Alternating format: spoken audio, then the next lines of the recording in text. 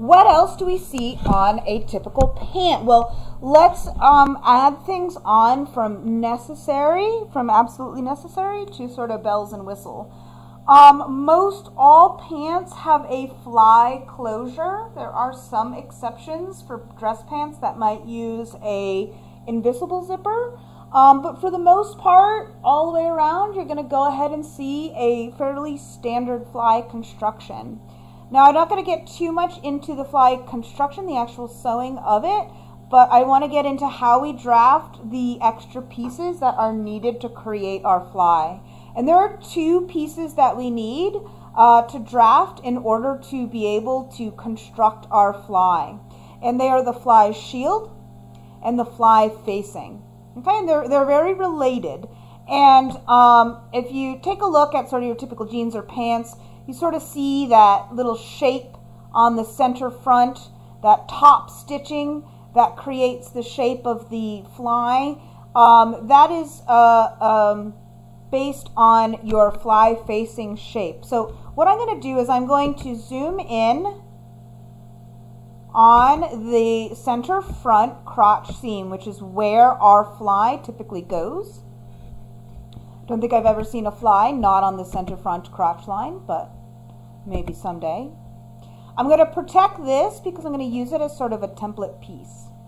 I'm going to grab my draft tool, and what I'm going to do is I'm going to go ahead and draft that sort of shape that we're used to seeing. Now, it needs to start a little bit below our full hip. Now, if you remember our rule is all closures, you know, for skirts, for dresses, and for pants too, need to open to the full hip to allow us to open up the waistline enough to fit over the hip and easily get the garment on and off. So I'm going to start maybe down here, and I do not want to remove that protection. And I'm just going to generally kind of give it that curve shape. Now, if you want to give it a rectangular shape, that's fine. And I'm going to kind of bring it up, and I'm just going to sort of parallel the center front. And I'm going to keep this at about 1.5 to 2 inches.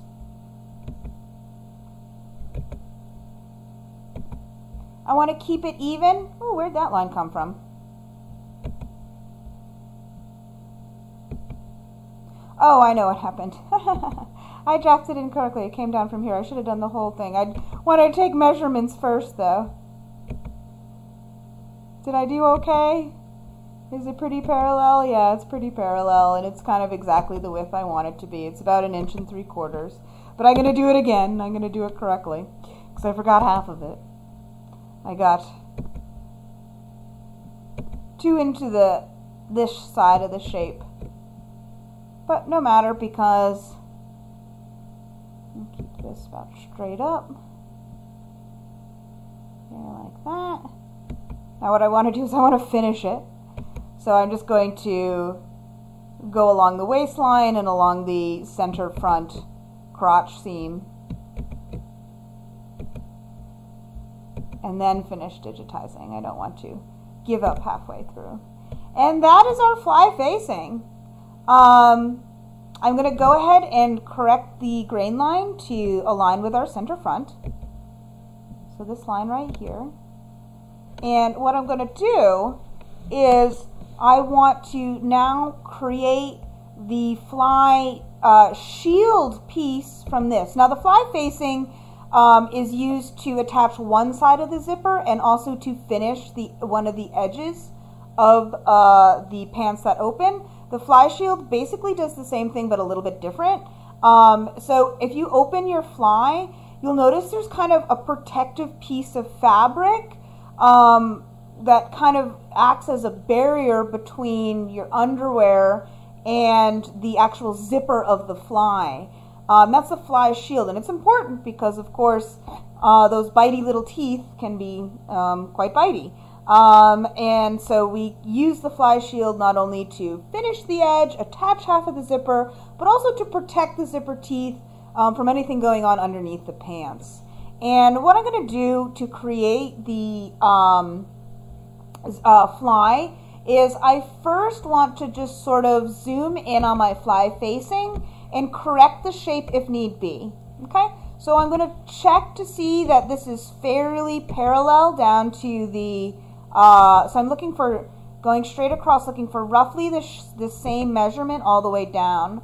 It's getting a little big here, so I'm going to grab my move point tool and move it in a little bit so I get a bit of a straighter line, straighter and more parallel to my center front line. Now see, this curve is getting a little wonky, a little bulbous. I don't want it to be. I don't want it to go past this straight point. So what I'll do is I'll add a point here that will help me. And let's make sure it's a curve point. And it will help me sort of form and shape this a little bit better. So I'm going to bring it in a little bit more. There we go. So we have that nice straight line, little curved edge here. That's perfect. Now what I want to do, now that my fly facing is perfect, I'm going to take this piece, copy and paste it. I'm just using Control-C, Control-V to do that, so our normal copy-paste commands. And what I'm going to do is, essentially our fly shield is the fly facing shape, but kind of opened up, having its half symmetry opened up. So I'm going to go to the set half, and I'm going to set my half symmetry here along the straight edge. And then what I'm going to do is I'm going to open the half. And there it is, there's my fly shield. So let's finish off these pieces, just so you guys know how they're finished off. So obviously this would be fly facing. Fly facing. Oop, let me spell that right. And this is our fly shield. I before EK. Okay. And let's put in our cutting information. This is a new pattern piece, so what does our cutting and pattern information look like here? Well, we know the style number is going to be the same as all the other style number piece, all the other pieces in the pattern. Again, every pattern piece has the same style number. Of course, it's a size 8. But what's the cutting information? We're going to cut one self, and it's a facing piece. So what do we typically see on facing pieces? Of course, that's right. We see interfacing. So we're going to cut one self and cut one interfacing. Okay? This guy gets seam allowance all the way around, and we're going to give him a nice ½ inch. There's a ½ inch here, so we're going to give him a nice ½ inch all the way around. There we go. Now, since we're on the seam allowance tool, let's give this guy seam allowance all the way around as well. Same ½ inch. And what do his cutting information look like? Well, of course, style and size are going to be the same. It's going to be the same cutting information. It's going to be cut one self. And sometimes you can put interfacing on your fly shield. It's already kind of, when you create the fly, you're going to double this up. So you're going to fold along that line of symmetry, which if your fabric is thick or stiff enough, does not need interfacing. It does not need additional interfacing. However, if you're creating pants out of a sort of thinner fabric, a lighter weight fabric, you may want to include interfacing on this piece to give it a little bit of added structure and heft to do the job it needs to do. So that really depends on the nature of the fabric you're using and how thick it is. Thick fabric, don't include the interfacing. Thinner fabric, do it. Medium weight, I don't know, it's your call. I'm going to put it in. Actually, I'm not going to put it in because we're going to assume this is maybe like a jean or something that's made out of thick. Okay. And there we are. There's our fly facing and our fly shield. Now we have all the pieces necessary to create our fly. Hooray! Let's take a look at some of the other things that we need. That essentially actually is all that we need. The only other thing that we need is a waistband. So I'm going to do a waistband, and it's pretty much the same as the skirt. The only thing that we have to consider is the fly construction. There's going to be overlap. And the amount of overlap is determined by your fly shield shape. So basically what happens is your waist or your waistband is going to come all the way around and overlap just this area. So it starts at one center front and then it goes all the way around, and it includes the half of the fly shield shape. So what does this mean for our drafting purposes for our waistband? Well, essentially all we have to do is exactly what we did before, where we calculated the total width of the waist. So we can do that again. Now, I want there to be a calculator here, but there isn't one. No matter. I'm going to use my phone. You can't see it.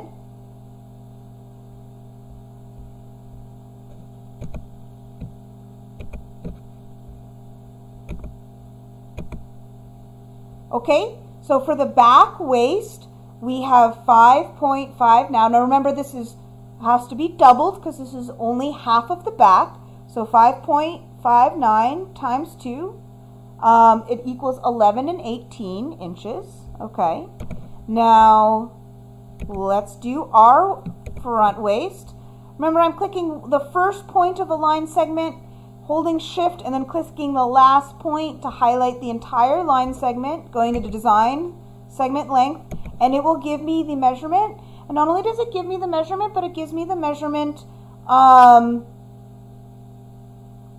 without the dart intake included, which is quite handy. Now I'm going to add 11.18 to 6.39. And then I'm going to add another 6.39 because of course it's half the front too. And that gives me 24 inches.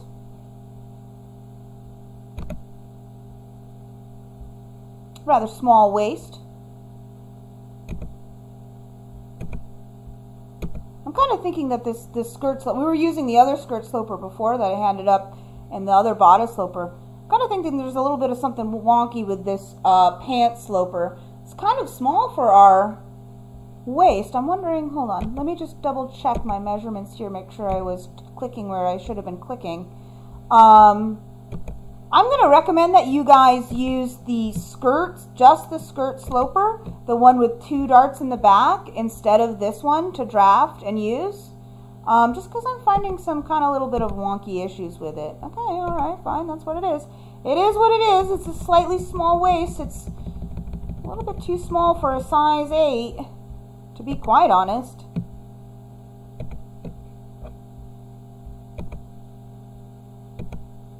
Alright, it is what it is. No use in changing it now. Just gotta go on a diet, fit in the 24 inches. 24 inches is a rather small waist. But in any essence, the way we draft it is the same.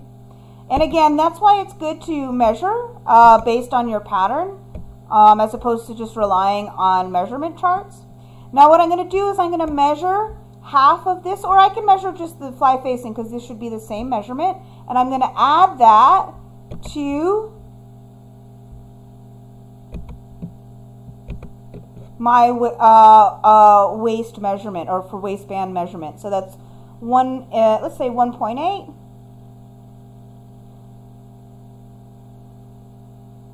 So that is going to give me 25 3/4 inch for my waistband. Okay. So again, just long story short, we want to measure the entire waist circumference and then add the top bit of the fly facing, or half of the fly shield. I say half of the fly shield because really the waistband is attached to the fly shield and not the fly facing. That's what creates the overlap, but it's the same distance anyway, so it doesn't really matter. So we're going to do piece, new piece, create rectangular piece, and type in my length that I just calculated. and double the width that I want, because remember it's going to be folded over. So if I want a 1.5 inch waistband, I'm going to make it 3 inches. And boom, there's our waistband. Let's label it correctly.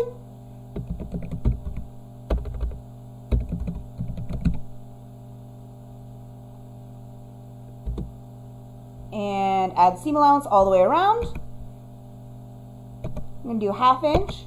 Matches the 1/2 inch we put on the waist seam for the pants. There we go. And let's add some pattern info. Of course, same style number for all the elements. And same size, of course. And we're going to go ahead and cut oneself. And again, sort of same rules apply here with the interfacing. If you're using a thick fabric, you don't need to interface your waistband, but sort of light to medium weights, you might want to consider it. Definitely light weights, you do want that interfacing. So it's going to be up to you what you want to do for your interfacing pieces, again dependent on what kind of fabric that you're using. There is our waistband, and all these elements combined would create a finished pant. So this is all we really need for a finished pant.